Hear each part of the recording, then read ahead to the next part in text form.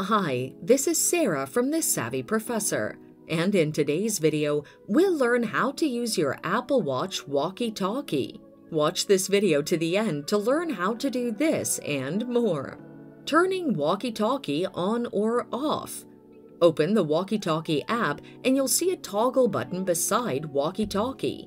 Tap the toggle button to turn the Walkie Talkie on or off.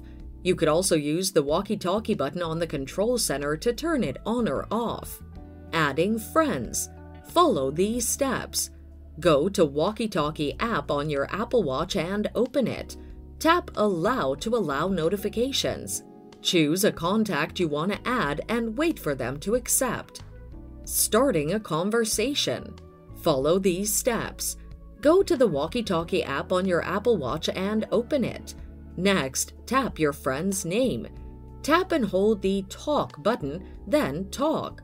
If your friend is available, Walkie Talkie will open in their Apple Watch and they will get what you said. Accepting an invitation. When someone invites you, a notification appears on your Apple Watch. Tap Always Allow.